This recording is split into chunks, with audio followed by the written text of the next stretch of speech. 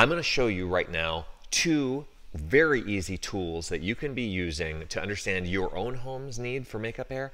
Or if you're a professional like me and you're working consulting for people like that, these are tools that honestly I use on basically every single consult that I have done in the last 2 years.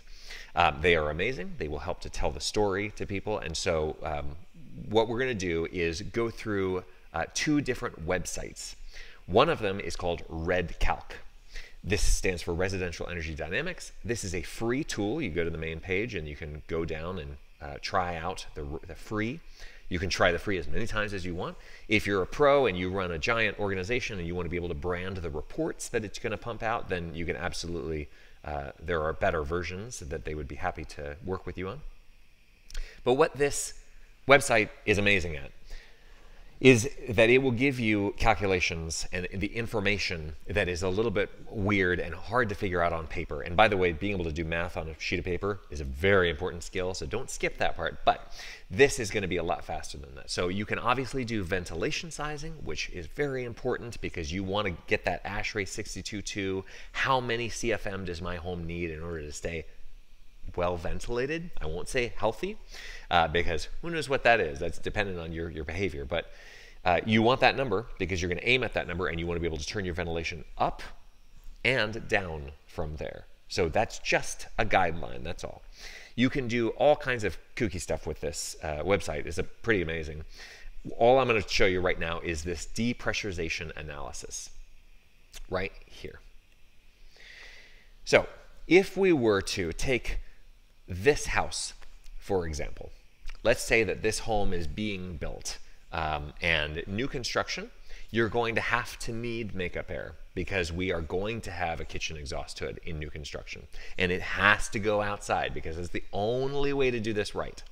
By the way, if you're a passive house person and you want to pick a fight with me about like having a recirculating kitchen exhaust hood and then an ERV exhaust port somewhere in the kitchen, I'm happy to have that argument. I think that's a terrible idea. So an exhaust hood over your kitchen cooking surfaces that goes directly outside, super important. Let's imagine that this home needs to meet code in New York. And New York, I believe right now, is at 3 air changes per hour at 50. That means that when you do a blower door test on this house, it's going to need to be exchanging its air less than or equal to 3 times an hour during that test. That means that we're going to have to calculate the ventilation for this. And by the way, these are, I'm not showing you math just for the sake of math. I'm showing you this because you're going to need these numbers in order to move forward with these calculations. So on this floor, this is 1960 square feet total in this house. We got 7,800 square feet on the top floor, and because of a fireplace and a little bit of weird geometry, on the bottom floor we got 7,832 square feet. Excuse me, cubic feet on both of those. So the cubic footage on this house is 15,632. That's how much air there is contained within the shell of the house.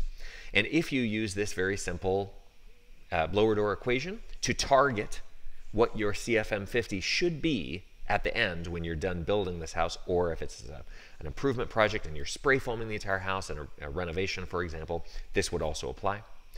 We can figure out easily that for 15,632 cubic feet of air, your blower door test, if it's the tightness level that we're looking at, which again is 3 air changes per hour 50, is 781.6. Now just to, if you're like, oh, I don't think that our house is going to be that tight, the house that I built with my parents, who none of us are home builders, is 0.4 air changes per hour at 50. The pressure imbalances in this house are freaky crazy, but in a normal house that's going to hit 3 because they're using something like weather resistant barrier like a WRB sheathing or air tightness measures, or they're even going to be paying attention to air tightness at all, or using spray foam, all that is going to matter here, and it's going to count towards your air tightness, which is going to really screw up your pressure, which is why we come back to makeup air. If you go down into this depressurization analysis, what you will see is we have our building leakage, which I just put in that 781.6 CFM50, which is 782. For an exhaust flow for a kitchen hood that we're going to be installing that's 400 CFM, let's just say, because that's a pretty round number for a kitchen exhaust hood. The depressurization that will happen when I turn on that hood in this house is that I'm going to depressurize it to almost 19 pascals. That is a lot. That's almost 1/10 of an inch of water column, which is what exists inside of your ductwork if you've got a central air handler. That is not good for many reasons, one of which we don't even need to go down the list past this, is moisture. You're going to be importing humidity from outside or dryness, and that will lead to mold growth and microbial accelerations.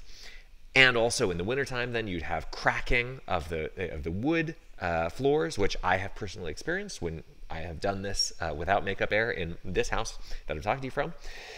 So both of those things are bad. At this point, we have talked our client into makeup air. It's that easy, right? Now, there are several solutions to this. One of them is, well, code requires that we have makeup air at 400 CFM for a kitchen exhaust hood. Why don't we just go 300 CFM? And an engineer will absolutely recommend that to you. Here is what happens if we down this to 300 CFM instead. Now, you're depressurizing the house to 12 pascals. Just because code says something is good doesn't mean that that is actually good. All they're trying to do is black and white, is it safe for human habitation? And they have, frankly, no idea how healthy homes work. So 12 pascals is also a terrible number to have your home be at a consistent rate because you're using your kitchen exhaust because you're a good person, you're trying to protect your kids. You're going to be, again, importing that moisture and having air quality problems, and you're going to be causing kind of just general not good stuff in the house. So just downsizing the kitchen exhaust hood is absolutely not the solution for you.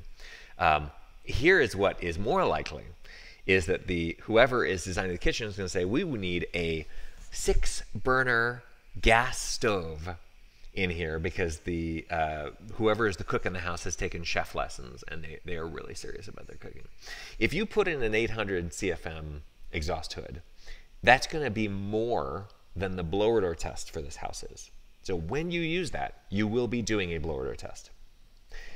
Now we're talking. So now let's figure out what the other solution is aside from just downsizing or trying to cheat with this. You're going to go with first, most inexpensive option is passive makeup air. And for this calculation, we're going to go to the Broan site, which is broan.com or broannewtone.com. And you click on the menu and go down to specifier tools right down here. You can also just Google Broan makeup air calculator. I've been using this thing for years and it's great. Right here, range hood makeup air damper specifier.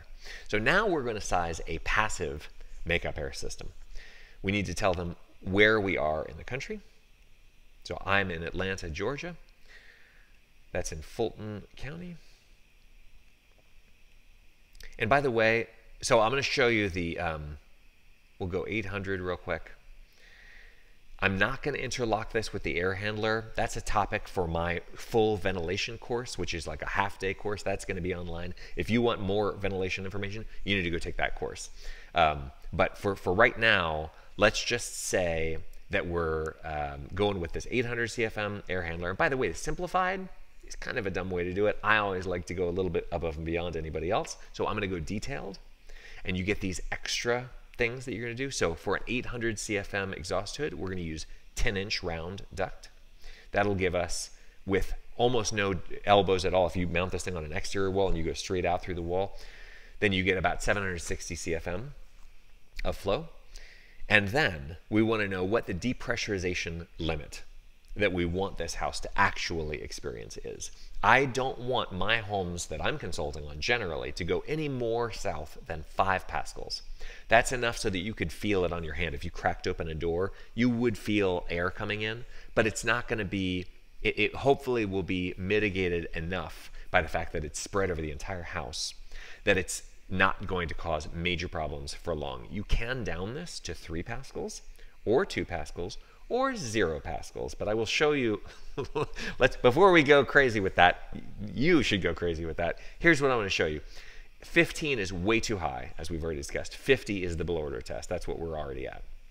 So if we want to keep this to 5 pascals max, the area within the pressure boundary is 1960. We're going to round to 1950. Average ceiling height is 8. Unit leakage to outside is 3.0 air changes per hour. And then it's asking us what is the makeup air ductwork made of. You click on Find MUA Solution. And by the way, it's going to ask you in a screen before this to give all of your contact information. You can just skip that screen if you want to. It's not a problem. And they will tell you that you are going to need 5 8-inch ducts to outside, each of which that has a damper on it. And at this point, you're telling someone that they're going to need 5 holes in their house, all in generally the same area, to be able to bring in enough air to keep the depressurization low enough that it's not going to hurt the house. Or you could put, let's see, 3 10-inch holes. I would bet that either of those is totally out of the question for most people. Now, we've come to the point where it's like, okay, what is the solution now? You can do it with 5 holes on your house, which most people are going to be like, heck no, I'm not doing that. What else can we do? Well, what else you can do is active makeup air, which is what I have installed in our house, which is a bit more complicated of a system. It has a fan that turns on when the exhaust fan turns on, so that every CFM that's blown out by the exhaust hood comes in with an actual fan. That's 1 hole in the house instead of 3 or 5. And so it's more expensive, yes. It's going to draw energy, yes, but it keeps this pressure imbalance under control. So if you want to know more about this, again, I have a ventilation course that's going to be coming online very soon. I'm linking to it now if it's already published. But please do make sure that you keep your head on straight about how the metrics should work and telling the story to yourself, to your family, who is going to help pay for all this stuff, to your clients if you're a professional, and make sure that you're planning for all of the invisible dynamics that are going to be going on in a home that you're building new or one that you're improving that's older. Thank you very much for watching. If you have questions or comments, please do add them below. I address them personally. Like and subscribe. Tune in next time.